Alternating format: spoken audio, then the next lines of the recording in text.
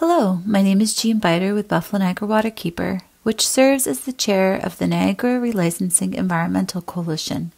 Thanks for joining me today. In this presentation, I'll share information about the Niagara River Greenway, the role of the Niagara Relicensing Environmental Coalition, and several funding opportunities that are available to nonprofit organizations, local municipalities, state agencies, public benefit corporations, public authorities, non-governmental organizations, and members of the public with an interest in projects that will advance the vision of the Niagara River Greenway. Buffalo Niagara Waterkeeper is the chair of the Niagara Relicensing Coalition, commonly referred to as NREC. Through this role as chair, we are pleased to share the information provided in this presentation. There are many partnerships that have formed through the Niagara relicensing efforts, and many of these partnerships will be highlighted throughout the presentation. Let's first talk about the Niagara River Greenway.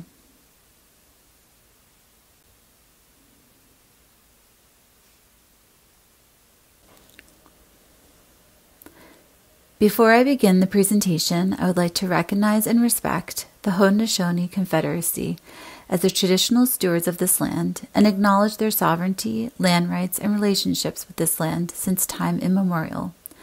I acknowledge them as the past, present, and future caretakers of this land. I am grateful to be here. The Niagara River Greenway aspires to be a world-class corridor of places, parks, and landscapes that celebrates and interprets our unique natural, cultural, recreational, scenic, and heritage resources, and provides access to and connections between these important resources while giving rise to economic opportunities for the region.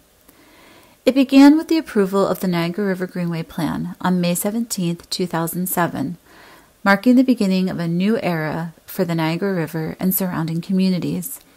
The plan defines the vision that guides our Niagara River, an internationally renowned water resource, and the principles, goals, and criteria that serve to define this vision.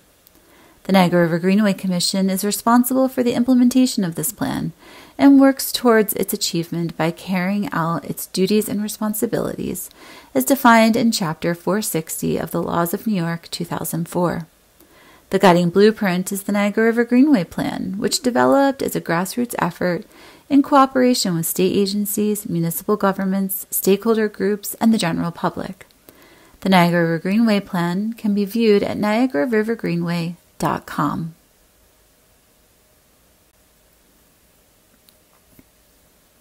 As mentioned, the Niagara Greenway is a world-class corridor of places, parks, and landscapes that celebrates and interprets our unique natural, cultural, and recreational resources. It provides access to and connections between these important resources while giving rise to economic opportunities for the region.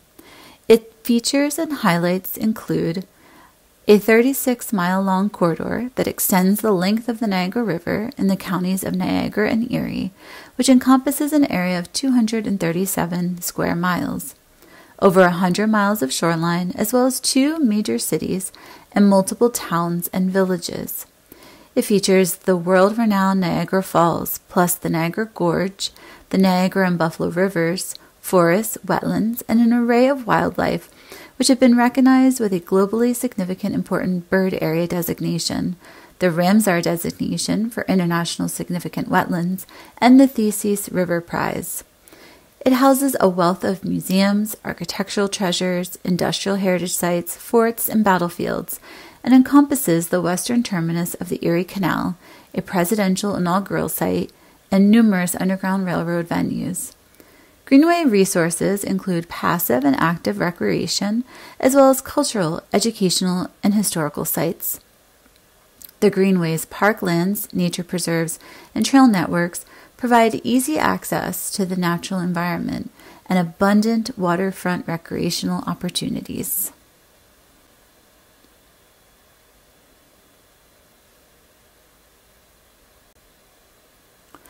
The Niagara River Greenway Commission is responsible for the implementation of the Greenway Plan. The Commission is made up of 14 members. 6 serve in an ex officio role and are state agency staff members. 8 members are appointed through the Governor, State Assembly, and State Senate. The Greenway Commission has 3 staff members with Greg Stevens as Executive Director. The administrative offices for the Greenway Commission are located at Beaver Island State Park. Proposals brought before the Niagara River Greenway Commission include projects for funding under the various settlement agreements through the 4 standing committees that were established during the relicensing of the New York Power Authority's Niagara Power Project. In addition, other projects not seeking relicensing Greenway funds may be brought before the Commission when the sponsor is seeking review and endorsement in conjunction with their application for various grants or approvals other than Greenway funds. Also, a separate funding source is available through the Ecological Standing Committee, or ESC. The ESC exists through a different organizing structure, which will be discussed later in the presentation. The Niagara River Greenway Commission is responsible for stewardship of the Niagara River Greenway Plan that defines the future of the Niagara River corridor. In this regard, the Commission will review projects in terms of its operative principles, goals, and criteria. Project proponents are expected to provide sufficient documentation so that members of the Commission will be able to determine if a specific project is consistent with the Niagara River Greenway Plan. It is not the intent of the Commission to duplicate the technical review procedures that may be employed by other government agencies with regulatory or advisory authority over projects within the Niagara River Greenway. However, the Commission reserves the right to assess any project element and specification that will have an impact on the Niagara River Greenway vision. Greenway proposals being submitted for consistency determination and consultation must meet the Niagara River Greenway vision and mission with its corresponding principles, goals, and criteria as outlined here. Specifics for each of the principles, goals, and criteria are detailed in the Niagara River Greenway Plan, which is available online.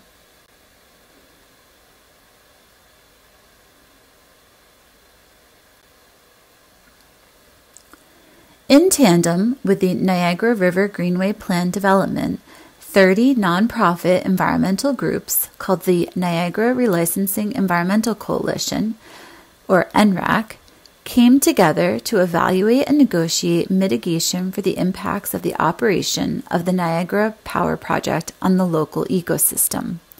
In 2005, 19 organizations formally endorsed the settlement agreement that required both specific habitat improvement project work by the New York Power Authority, as well as the creation of several ongoing funding pools for ecological and greenway projects, in excess of $500 million over 50 years. NREC has a direct vote in the expenditure of $100 million in Niagara River watershed ecological funding over 50 years. Today, NREC is comprised of 8 active, independent member organizations and is chaired by Buffalo Niagara Waterkeeper. The other 7 organizations are the Adirondack Mountain Club Niagara Frontier, Buffalo Audubon Society, League of Women Voters, Niagara Muskie Association, Sierra Club, Western New York Land Conservancy, and Western New York Presbytery.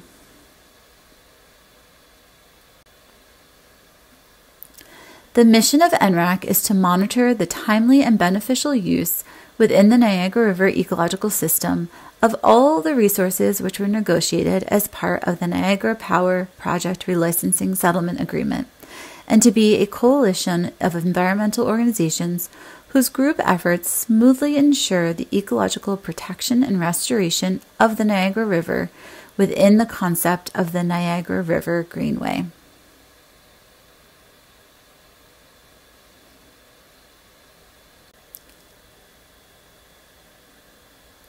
There are 2 funding opportunities that NREC serves as a cooperative member for the funding committee. The first funding opportunity is through the Greenway Ecological Standing Committee, which administers the Greenway Ecological Fund. There are 2 application cycles per year. Each year, $1 million are added to the fund. Through 2022, over $10 million has been awarded. NREC contributes to consensus-based decision-making on the Greenway Ecological Standing Committee. The Greenway Ecological Standing Committee is one of 4 independent standing committees which oversees the distribution of the Niagara River Greenway funding. A proposal is first submitted to the Greenway Commission for consistency with the Greenway Plan. If consistency is granted, the proposal is then submitted to the Greenway Ecological Standing Committee for funding approval. In addition to NREC, which serves as co-chair for GESC, there are 5 additional entities that are part of the Greenway Ecological Standing Committee, which includes New York State Department of Environmental Conservation, who is the co-chair of the GESC, U.S. Fish and Wildlife Services, Tuscarora Nation, Tonawanda Seneca Nation, and the New York Power Authority. These 6 entities make consensus-based funding decisions for the Greenway Ecological Fund. NREC, with its 8 member organizations, has 1 representative on the Greenway Ecological Standing Committee.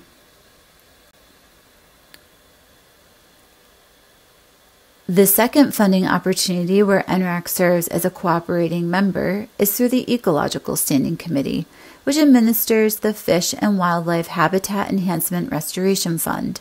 There is 1 application cycle per year with a pre-proposal due March 15th and, if invited, a full proposal due July 15th.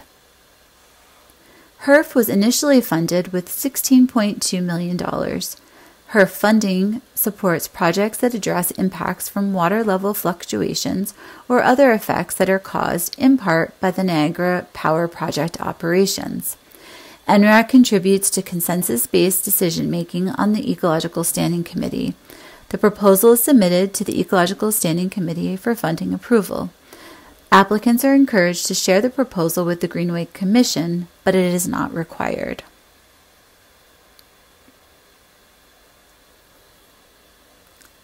In addition to NREC, there are 6 additional entities that are part of the Ecological Standing Committee, which includes New York State Department of State, New York State Department of Environmental Conservation, U.S. Fish and Wildlife Services, Tuscarora Nation, Tonawanda Seneca Nation, and New York Power Authority, who's the chair of the Ecological Standing Committee.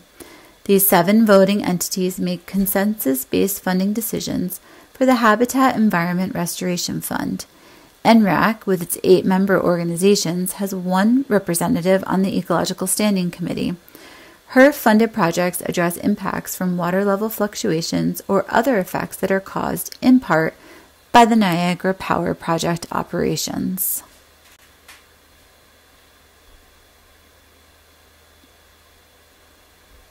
We would like to encourage qualified applicants to apply to these funds. To further help applicants understand the process, I'm going to go through several types of projects and programs that the committees have funded over time. The Greenway Ecological Standing Committee provides funding to support ecologically beneficial projects within the Niagara River Greenway corridor. The majority of the proposals funded are focused on restoration and living shorelines, as well as stewardship and land protection. Since 2009, the Greenway Ecological Standing Committee has supported the development of restoration and living shorelines projects. This work was established in response to degraded shoreline conditions in the Niagara River Greenway corridor. The shoreline conditions in the Niagara River Greenway have been drastically altered from their natural state. A total of 24% of the Niagara River has a hardened shoreline. When shorelines exist in their natural state, they provide several associated benefits ranging from improved community resiliency, improved water quality, and reduced maintenance. Living shorelines provide important fish and wildlife habitat and improved access for us as well. The goal of restoration and living shorelines projects are to restore degraded shoreline areas to a more natural state. These photos show the key features of a living shoreline, a gradual transition from land to water. Each habitat type within that transition performs important functions. Roots hold in soils, woodland trees shade water and provide canopy habitat for birds, wetlands reduce flooding and filter pollutants from entering the water, which improves water quality and provides important nursery habitat for fish.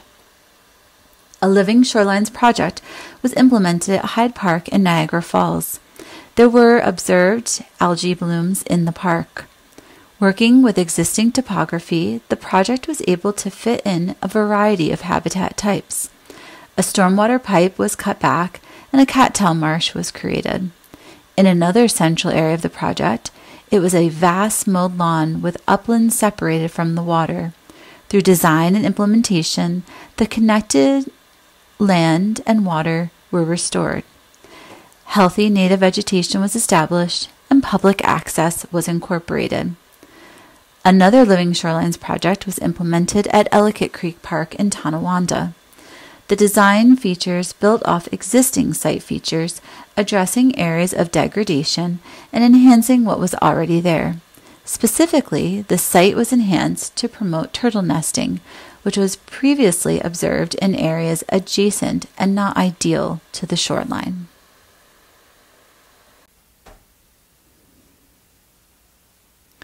Through the Greenway Ecological Standing Committee, there is also support for stewardship and invasive species management. An example of an invasive species project that received Greenway Ecological funds is the invasive plant removal and native plant conservation at Niagara University. This project involved removal of invasive species in an area of old-growth forest on Niagara University's campus to conserve a unique ecosystem that expands outward from the Niagara River corridor. Through a strong educational restoration partnership at Tiff Nature Preserve, 3 vernal pools were enhanced. This project included upland habitat enhancement and wetland depression enhancement to extend the hydro period of 3 vernal pools within a 6-acre project area in order to benefit the blue-spotted salamander and other vernal pool species.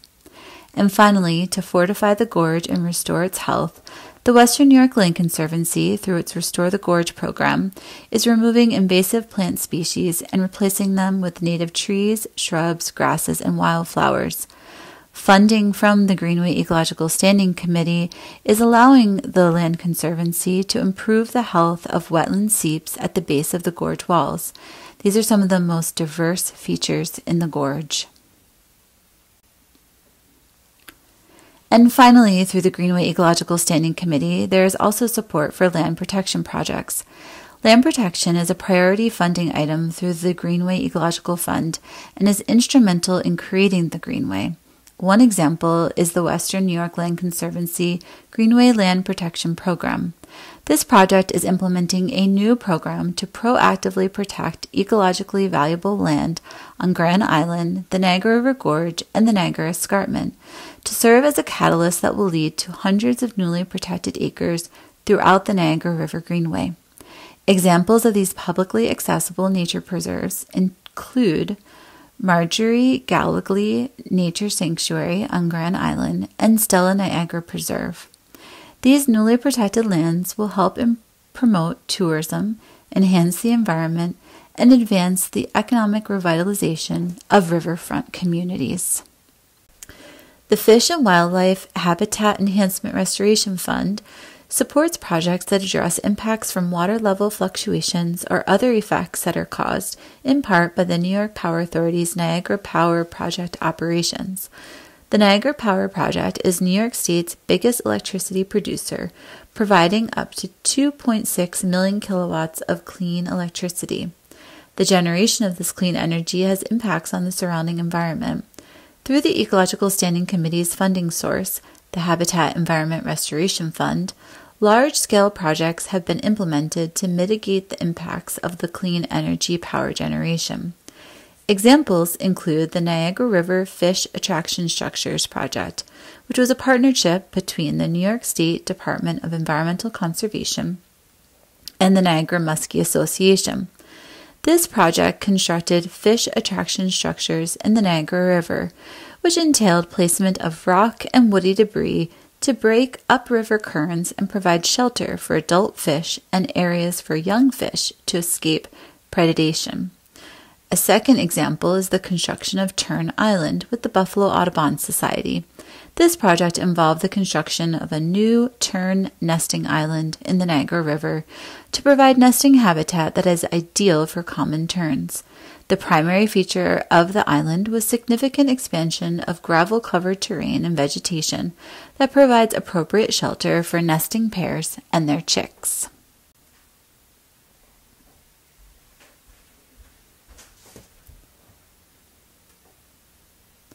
To learn more about the funding opportunities available through the Niagara River Greenway Standing Committees, please check out nypa.gov/power/Niagara-power-project/Niagara-relicensing. To learn more about the Niagara Relicensing Environmental Coalition and projects, please check out greenway-nrec.org. For further questions regarding GESC or ESC proposal requirements, contact Erin Redding, Niagara River Habitat Specialist, Natural Heritage Trust for New York State Department of Environmental Conservation, Greenway Ecological Standing Committee co-chair. Her phone number is 716-851-7010. And thank you.